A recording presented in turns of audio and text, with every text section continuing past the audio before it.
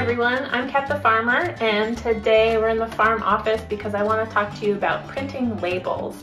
These are the labels that I use to put on my salads, my prepared salads, my salad greens, or any value-added product coming out of the kitchen. I'm going to show you my system for printing them here and how I created it through a mix of printer type, label type, and application on the computer so that you can replicate this system if it's helpful for your application. Whether or not you're a farmer or coming from some other industry, this might help you solve the problem of how the heck you're gonna do it. So the problem that I wanted to solve for myself was, for some products like my dressings, I knew I was gonna be making a lot of them and I could just order a whole roll and use the same label every time and just label it with a best by date. Okay, that's great. But for other products that I'm only gonna have for maybe a week out of the year, or whose ingredients are gonna change, or whose blend of different greens is gonna change, like in my everything salad mix, I wanted a blank label that I could add in all the details onto. So that's what I've done, and I have created a system that's both waterproof and variable and quick to print. It's only 50 cents per 100 labels to print. That doesn't include the cost of the label, which depends on how many you order at a time. So I think it's about 39 cents per label for the quantities that I order, which is usually like 1,000 or 2,000, but there's great savings the more you order, as with anything. So this is one of the end products. It's roasted beets, and I'm going to show you all the details on how to do this yourself. So let's talk about the labels themselves. These are the labels that I order from a company called Lightning Labels. I'm sure you could find them many other places. What I liked about that company was that they already listed 2 options that were compatible for the thermal transfer printer. And I got samples from them and tested it myself. They were kind enough to send those along. I'm sure there are many other companies that offer a lamination that is compatible, but you'll just want to test it. It's nice. The Lightning Labels company has both a matte, this is the matte version of the label, and they also have a glossy that is compatible with thermal transfer. So because we're just printing the background of the label, only the background can be in color, because when it goes to the printer, black is the only color ink in there on the ribbon. So I tried to factor that in when I was working with the graphic designer to come up with the label and not rely on any sort of color pop from the text itself. The text was only going to be black, and so we knew that going into it. But yeah, just make sure it's compatible. This is the Lightning Labels thermal transfer mat, but I also purchased just like some regular old craft paper, sort of unlaminated craft paper, just raw paper, and that worked in the thermal transfer printer too. Not as crystal clear as this smooth label worked, but enough to be legible. You'll notice when you zoom in on these labels that the text isn't perfectly crisp and clear, and that's because the limitation of this thermal transfer printer is 203 dots per inch, so it's a little bit grainy, and if you go too small with your text, you're not going to be able to read it. So you're going to want to test that out and allot enough space for the amount of text that you're going to regularly be printing on these labels. And same thing goes for barcodes. If you're printing a barcode, maybe you want to make it as small as possible but still be readable. So do a test, print your barcode, try it out with a scanner, make sure it works before you get yourself in a jam and end up not having enough space for the information you need on any given label. So let's talk about the printer that I'm using. This is a Zebra GK420T. It was about $150 on eBay, and you can buy them new from the Zebra company. It's a thermal transfer printer that can also be used for thermal direct.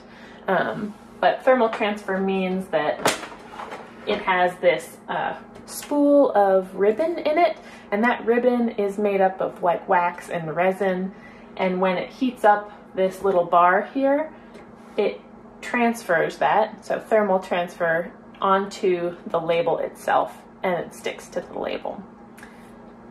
Thermal direct would mean that you're using this printer without that ribbon and just burning it onto the label, but that only works with a very specific type of label. It's usually the ones that come on your Amazon packages or any old shipping label, but that's not what I'm using. This printer is great, but you can only fit labels that are on a 3-inch core and only have about 1 inch of labels wound around that. If your spool of labels is bigger than that, it's not going to fit in the machine, and you could still use those labels, but you'd have to feed them in through the back and have them on an external spool. So it takes up much less space in my office to make sure that the printing company makes sure there's only 1 inch on there.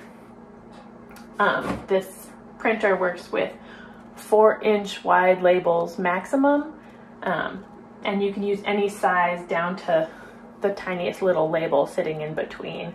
It'll sense the breaks in the label every time you close the machine. It figures out what kind of label's in there and stops at the next label. It can print really fast, like 1 second per label I think is the fastest, and you can adjust the darkness and everything on the computer there. Since I got it on eBay, I didn't use the Zebra software. I found it online and figured out how to get it, but I could never get it to work with my Mac or the Mac that I was using at the time. So that's the printer I'm using. And I'll show you how I send my graphics to the printer. What I do is I've created documents in Google Draw. So if you have a Google account in your Google Drive, you have the option to create a drawing. So I create a drawing and I set the parameters for the drawing to be the size of the label. Then I'll come in and I'll take my label design and plop it in there. And this just helps me to lay out all the text blocks into the right place, so I can know not to put my product title there. I can move it down, and I have text blocks for ingredients, for the weight of the product, and for the date it was made in here too. But before I go to print, I need to remove this label out of the back because that's already pre-printed on the label. Anyway, so then I have this Google drawing and I can print from here. Usually what I'll do is I'll let it generate the preview, but then I'll go in and print using print system dialog. So then that's where I select my Zebra printer. And I've created presets for my label printing, so that I test the darkness and I have it set in there. And then the paper size is also a custom paper size that I've entered in there, so I have both my 4x4 label and my 3x5 round label in there. I also have a 2x2 label as well, so whichever one I'm printing at the time, I have to select that, select the number of copies I want to print, and then when you go to print, it lines up on those things just like so. The only thing that's going to print is the things that are within the drawing, but you can have all these little text boxes off to the side ready to drag in if need be. So that's kind of a nice little cheat, and I think a really good function of using Google Draw with a Zebra printer.